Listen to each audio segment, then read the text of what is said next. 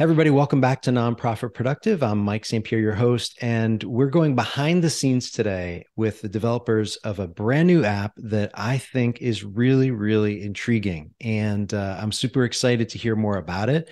We have Joe and Parker from Tooz app. And guys, just want to say welcome to Nonprofit Productive. And you have some of the catchiest, funnest marketing that I've seen in a long time. So there you go. But welcome to Nonprofit Productive. And why don't you just start out by telling our viewers and our listeners, who are you and how did this app come to be? What an awesome, what a great question. I'll let he can give me all the credit he wants for the marketing, but I'll let the man in the chair, start off with how he came up with such an awesome tool. Yeah, so my name's Parker. Um, I studied computer science, so I'm the developer. And yeah, I really started building it in college and for multiple reasons. Um, my freshman year, I had depression. And my kind of mentor at school told me to write things down, or actually to talk to people and like kind of express yourself in order to feel better. And then I interned at Qualcomm, a big tech company in San Diego, my junior year. And my mentor there said, you need to be writing down the things that you're doing on a day to day basis, not only to track and remember them, but for years down the line, like what were you working on? What were you doing during your internship or your job? So I basically took both of those pieces of advice and just wanted a better way to write things down and remember things, whether it was fun things that I was doing at college or more, life like goals, things that I wanted to accomplish. And Tooz is the system that came out of that. Just a great place to write these things down. We call everything that you write down into things. Um, but I just continued to work on the application while I had a job at Google, a job at Qualcomm, a job at a startup where I met Joe. Um, but that was kind of the origin story of it. Yeah, and my story, intersects Parker's really naturally in the fact that we did meet each other at a startup in Austin. And, unbeknownst to me, I hadn't had a job before. It was my first job out of college. So just kind of getting the experience of working with such a dynamic company where they had combined real estate, which is really what I was there for, and technology was amazing because it gave me so much exposure to things that I had not even the least bit of knowledge about, including just what developers and what programmers do. And me, just as a very curious person, I kind of started to blab my mouth until somebody would pay attention. And lucky for us, Parker was the one who decided to not immediately put on his headphones at full volume and say, "All right, kid, get away from me." So that was just the start of an amazing friendship. And very similar to Parker, my father, when I graduated, he told me about the art of writing things down and the value that it can bring to your life.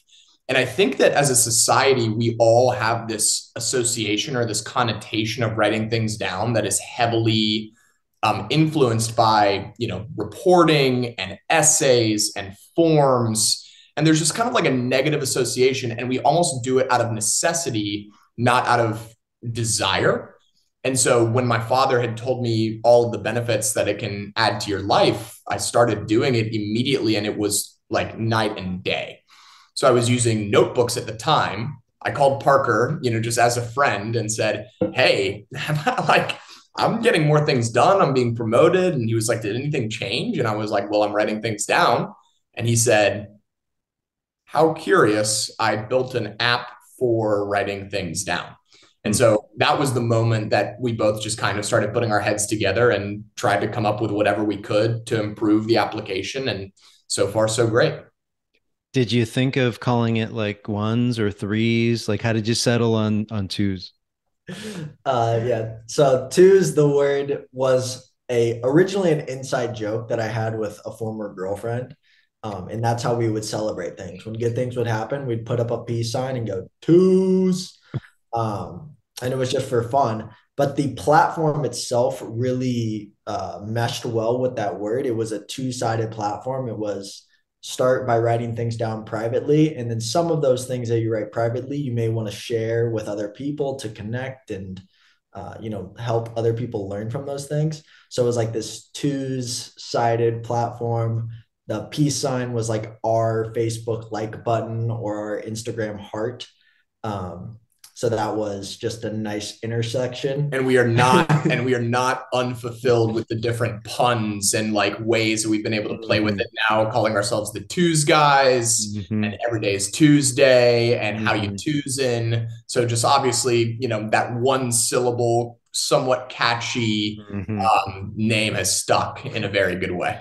Yeah, you've definitely mined that well. But it's fun. It's fun. And, a lot of notes apps, reminding apps can feel a little formal, a little stodgy. And I think there's a playfulness to twos. Parker, as you were developing the app behind the scenes, had you tried others? Like, had you tried Bear, Evernote, or whatever? And what was it about those that maybe weren't quite landing for you? Yeah, definitely. I think Google Docs and Evernote and Apple Notes, of course. Those were like the three tech solutions. I mean, obviously notepads or sticky notes or whatever are always effective. But for me, it was like this quick capture mixed with like quick organization of information. I know that I used Evernote in school or in college to take like class notes, but I wasn't able to revisit the information or even find the information that I was taking very easily, as well as like quickly. So I built this system of things where like each thing that you want to write down or you want to remember is this very movable, reorderable piece of information. And that made it so I could reorganize things, like move something from today to tomorrow or move something from today to a different list much more easier and more efficiently. That made it extra special. It wasn't just another document application. Right. Yeah, I think that's kind of unique. As I was puttering in the app earlier today, just this idea that the touch targets, for those who haven't tried it out, download it. It's free to use. It's really, really fun. And as somebody over 40, the touch targets are big. And that's really nice because there's a lot of apps that aren't, I love Things 3 from Cultured Code, but for whatever reason, they simply refuse to increase the font size. It's only been 6 years since this version's been out, I'm not a developer, Parker, so I'm sure it's much harder than one would think. Nonetheless, phones are bigger and eyes don't get better as we get older. So I love the touch targets. It's a beautiful interface. I mean, really, the UI is attractive, and I'm trying to think of like it. What does it remind me of? It's hard for me to actually say, you know what I mean? Because it is kind of unique.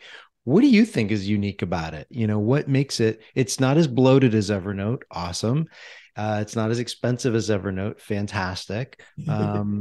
It's not this massive company, where you feel like you're a number. And I do think that's a real attraction for a lot of users of Twos, is you can kind of feel like you're part of a community, and you guys do these webinars, and I think that's attractive for a lot of people because they don't want to be anonymous. They don't want to be a number. But what would you both say is kind of unique about the app? For me, it's all about getting use out of the things that you write down. So I think that the very common sentiment with other note-taking applications is that that's what they are. They are a place for you to type text on a screen. And obviously that has a very, very big place in the world for us. Whenever there's a coupon code that comes through my email or a favorite quote that I see on Twitter, I need that place to quickly capture that information. But then there's the matter of making it useful. Like, nothing that you write down is going to actually make you feel better unless you utilize it in a way that is like naturally occurring.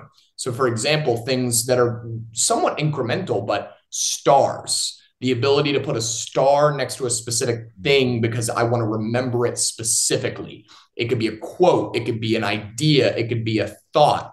But the beauty of that is that, unlike with note apps, I'm not highlighting it, I'm not underlining it, and then I need to go back to that page in order to see that underlined piece of information.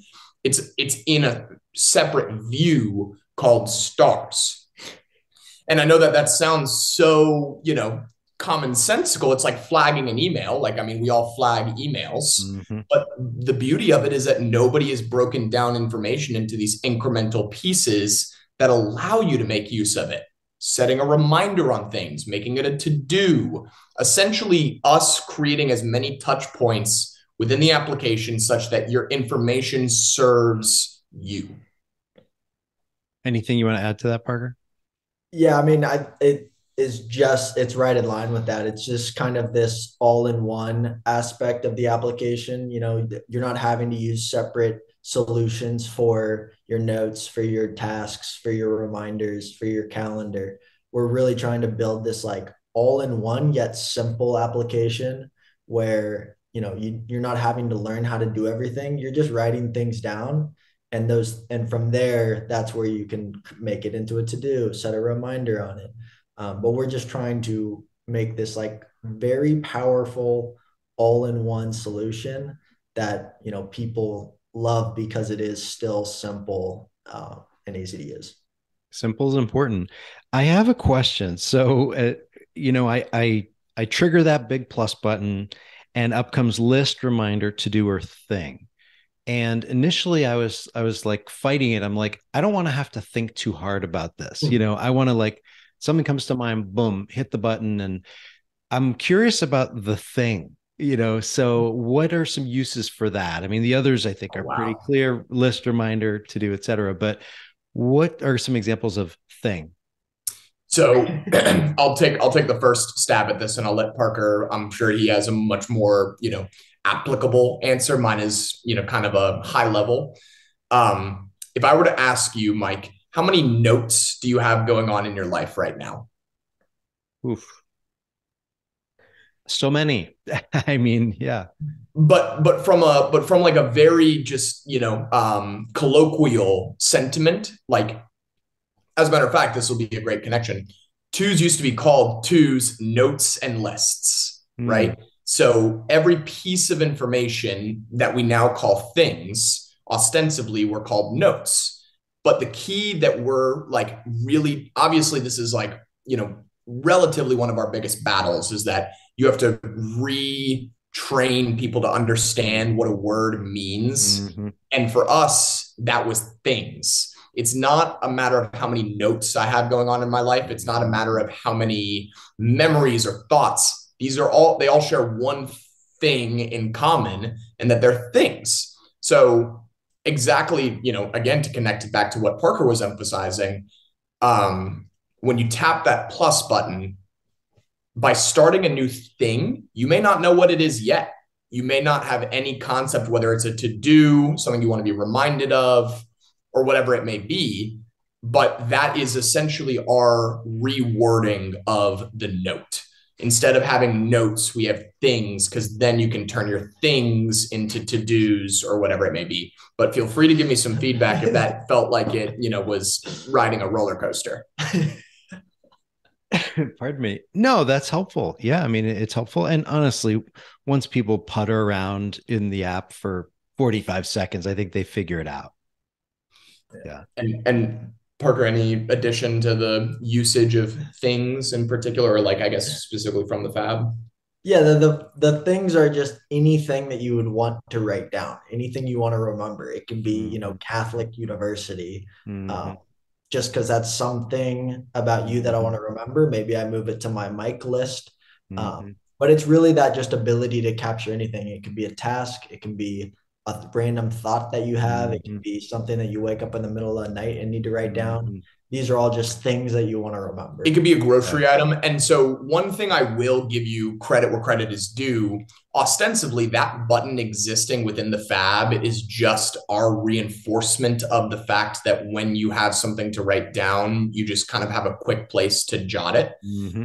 There are plenty of other ways, like tapping on the screen, you're creating things, by pulling down on today, you're creating things. But obviously when building an ecosystem of writing things down, we want to try and make sure that there's enough different ways of accomplishing that goal. Oh yeah, it's super accessible, which is nice.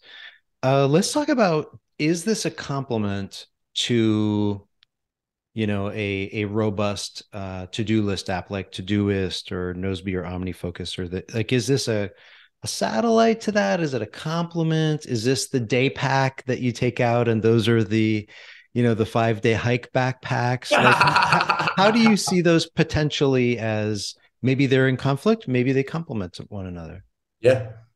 I think it really depends on the person in a lot of ways. Like we've heard a lot of people transitioning from Todoist into Twos just because it suits them better for whatever they're trying to do. If they're just managing, life related tasks and things, maybe they don't need a full on project manager.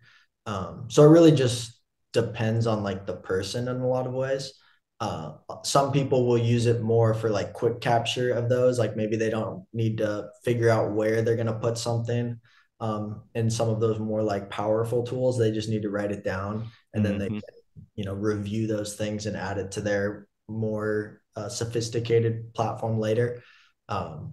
But yeah, I would say it's either a complement or a full replace. Like Okay. it's really depending on you. Yeah. I mean, I've never fallen in love with drafts. I mean, I use drafts occasionally, but it seems like people like absolutely love drafts, and I've always just been like, it's fine. Whereas I think, like you're saying, maybe Twos is a great way to do that quick capture, and maybe every 3 days, you're clearing through, or you're sending it somewhere else, or you're just getting it done there. Exactly. Well, I think one of the most common things that we hear is that the mobile functionality is so, kind of head and shoulders above what's currently available that people will use it as their quick capture tool. And obviously, I actually think something that we're always looking to improve upon. When you're sitting at your desk and at your computer, the options of where to write something down are pretty vast. As you mentioned, you brought up 3, without even taking a breath in between them. And then there's Notion, Google Docs, emailing yourself, texting yourself. There's hundreds of different options when it comes to being stationary. But as it relates to just being on the go, as we all are so much more frequently, having that quick capture on the phone is so much more important. And then you capture that idea that you had while you were walking to then come back and write that longer blog. We would argue that obviously, Twos is just equally as good of a place to write your blogs down as it is to capture the ideas for your blogs. But some people still prefer, more highly customized options like a craft or something more robust like a Medium, for example. So. For sure. Talk to us about the shareability of these lists, because I was, again, kind of a skeptic. I'm like, why would I want to share a list? And then you look on Twitter and you say, oh, that's a really interesting list that somebody just shared. So tell us a little bit about that. Yeah, I mean, that's like one of our core values in a lot of ways, is being able to share things with other people and like connect with other people. So, I mean, I think a lot of platforms will like highlight it as like a publish feature or just a way to make your information more like publicly available. We just kind of bake that into the platform where you can easily take a once private list and make it publicly available or share it with, your family members or whoever, collaborate with them on it. It's just like a lot of people will send an email, and once the email is out, you can't edit it. You can't change things about it. Twos is a very easy way to like share information, but it's still live. You can still update it whenever you want. So it's not like I forgot to do whatever. I put in the wrong address and, now I got to send another email to this chain and say, oh, sorry, just kidding. It's not here. It's there.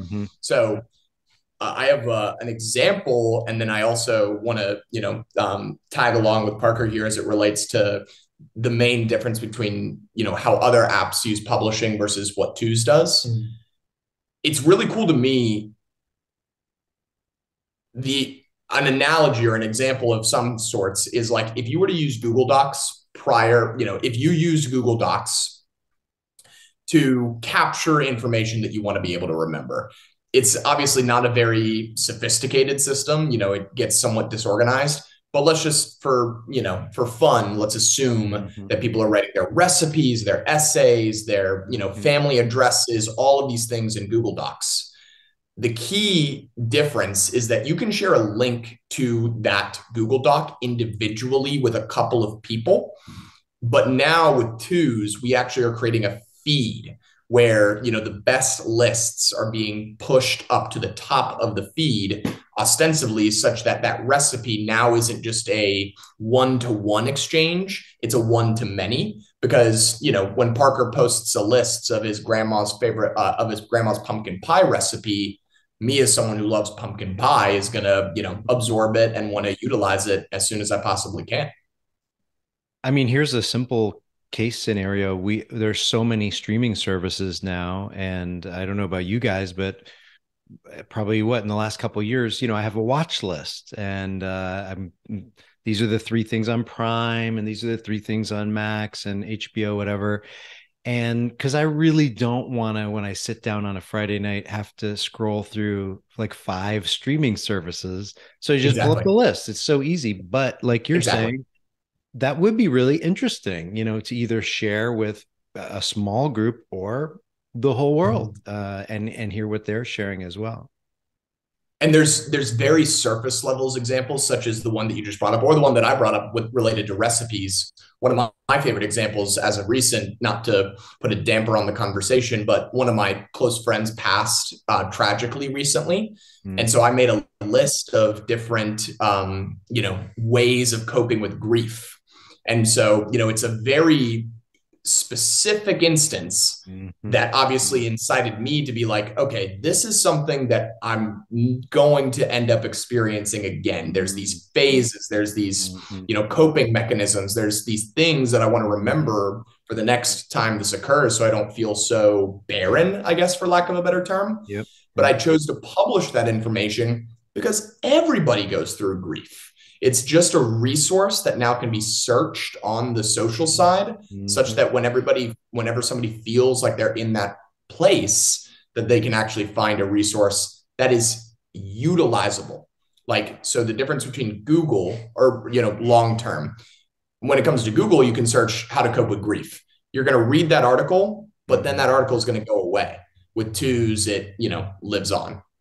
Beautiful example. And I think it's, something we talk about at Nonprofit Productive is our tools are very much interwoven into who we are as people. Our phones are like appendages to us. They're just like woven into the fabric of what we do every day. And so I think that's a fantastic example. Are there typical users? Are you just seeing like a full smattering of folks all over planet Earth who are being drawn to Twos? Not just Earth. There are definitely pockets of users and things, but I would say that, that everybody uses it in kind of their own way and for what they need. You brought up like teachers and people like that originally. We definitely have a lot of teachers that are using it. I don't know if they use it as much like in the classes, but more just to keep track of all of the stuff that teachers are having to keep track of. But yeah, we have like lawyers are a big one. Real estate agents are a big one. Students, moms. But the common denominator, which is relatively recent that we found, is that it's people who are comfortable with writing things down, which again, novel concept. Like, the fact that my father had to tell me like, hey, son, I'm not going to suggest Adderall or, I'm not going to suggest any like working out necessarily. He said writing things down. And so that takes a push. It takes like a suggestion such that nobody had told it to me before. And so people who are used to writing things down, whether it be moms on the backs of envelopes when they have a grocery list, professors, obviously, when they're making their lesson plans in Google Docs, we've come to find that people who are writing things down relatively frequently. And then also people who look to better themselves. So people who are willing to write things down as a methodology of becoming more productive, organizing their life, clearing their head. Those are the people that, find it most applicable. Being more like thoughtful in your relationships. All of these things are can be benefited from writing more things down. Writing things down. We have too much to remember. It's a lot of burden to put on our brains. So we do. No, you're absolutely right. I mean, the CDC just came out with a statement about teenagers and kids in social media, and for all kinds of different reasons. But I think one of them is that it can turn your brain to mush, and to the point where you don't have intentionality and you don't have a clear mind. And so writing it down or using an app like Two's, I think even kids and teenagers would be, really smart to use it. All right, guys, here's a really tough question, which I didn't put in the show notes, but can you give us a sense of the roadmap? Like, what does the future look like for Two's? And I know that, you have some interesting gamification kind of pieces built into this. And, but what does the roadmap look like for you guys? Do you mind if I take the first stab and then you can get technical with it? Please. The thing that I love about what you just emphasized about the gamification, and again, as founders, trust me, all of this is going to sound super polished, but like it literally may be a conversation we had 10 seconds before we hopped on the call. It's truly our number one goal is to create an ecosystem where writing, remembering, and sharing information is the most naturally occurring benefits. So whenever something can directly improve those, elements of the platform, it'll be something that we heavily consider putting into it. So, obviously, like I said, I'll kick it over to Parker for like a more technical feature-based answer, but writing, remembering, and sharing is what we are, most obsessed with. And the really exciting part is that we seem to be on the right track with that. And that's really what's going to guide all of our product development in the immediate future. Yeah, absolutely. I would say that that's correct. Like all of those pieces together make Two's what it is. Like if it were strictly just about writing, then you may forget some things. If we didn't have the sharing, then it's not as collaborable and like connecting with people. So that's kind of, we say the best place to write, remember, and share things. That's kind of what we're building. And that's what we think, our phones are tools. The apps that we have on our phones are tools. We just want to provide the ultimate tool for the ultimate tool. Like our phones are ridiculous. And there are very specific features and functionality that we think will be very effective in that full platform. But really it's, just continuing to build this system that allows you to be efficient, to remember things, to connect with other people. And I'll give one specific example that we're pretty excited about, but I also just remembered the, connection that I was going to make to the gamification. We inserted that mainly because we want to make the process, the act of writing things down, fun. Same reason that we add confetti when you swipe to complete things, the same reason that we created the sharing side. We believe very deeply that it is something that has to be appreciated and has to be valued. And when you're talking about something as boring as writing things down, theoretically, you got to come up with different, unique ways of making that exciting and fun and useful. And that's exactly, what the intent or the thought behind the coin-based onboarding was. Now, just as like a, little bit of a peek down the road, ChatGPT and AI is obviously a very hot topic in the streets right now. And I think that we've been somewhat intentionally avoiding it because we didn't want to we didn't want to be cheap. We didn't want to just kind of throw it in there just for a buzzword and to, let people run wild with it. But we do believe in its ability to help synthesize information from wherever you get it. So whether it be taking meeting notes and then being able to have the summary, quickly jammed down to the bottom of your list, whether it be being able to type banana bread recipe and having that auto populated so that you can then, share it later on. The beauty of the way that Twos will make it function in particular is that since we have these things, since each individual piece of information is broken down, you can get rid of anything that isn't like actually valuable to you. Like, I don't need your little chat GPT, like, you know what, Joe, that's a great idea. I would love to give you a banana bread recipe. Would you like to tell me what kind of banana bread recipe you want? Mm-hmm. The beauty is that you can kind of just quickly select the things that are pertinent to what you're trying to accomplish. And that's how we see it, a beautiful marriage of the two. That makes great sense. Yes. I mean, a cool feature that you use once a year, like on a new Samsung phone, where it makes for great media, on launch day, but no one ever uses it. To me, that seems like a bad use of developer resources. Exactly. Well, guys, thanks so much. This is exciting. I can't wait for even more people to download Twos, to try it out. How can folks find out more about you both and about using the app? Well, we have newly acquired writethingsdown.com. So if you go to writethingsdown.com, it will redirect to twoosapp.com where you can use Twos. And that's available on web, iOS, Android, Chrome extension, desktop apps, all the fun stuff. And as we alluded to in the beginning, we are painfully online. So, as a B2C application, we obviously are trying to turn everybody, into being a Twos user with every new TikTok that we make. So we're online, we're at Twos Joe, we're at Twos Baller, we're at Twos app. I genuinely don't know what the best way to, we can make a list. We would be probably best to. I want to plug our community. We have a great Discord community where a lot of people are conversing and sharing ideas and sharing bugs or whatever. We call it Happy Tuesday because every day is a great day to use Twos.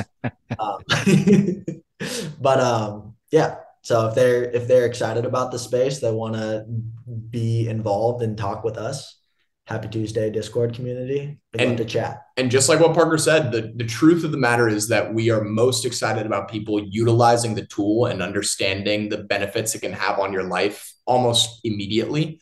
So writethingsdown.com, downloading Twos on the App Store. That is definitely the thing that we're most excited for people to experience. And then if they like what they see, if they like or don't like what they see, honestly, we are, very open to positive and critical feedback. We would love to, have them follow us on social media or join our community. Absolutely. Guys, thanks again. Really appreciate it. Awesome. Thank you, Mike. We appreciate you having us on. And happy Tuesday.